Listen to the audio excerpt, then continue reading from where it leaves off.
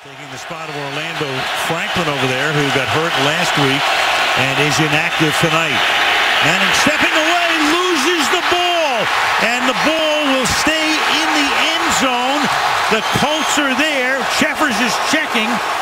You got Robert Mathis, the master of the sack fumble. They're going to call it a safety, saying that it was recovered out of bounds. But Robert Mathis, who has done this a million times when he's been Peyton's teammate, does it to Manning himself. Doesn't work on one side, you go to the other side, and there it goes. That was the empty hand. And the ball is recovered, but out of bounds for the safety.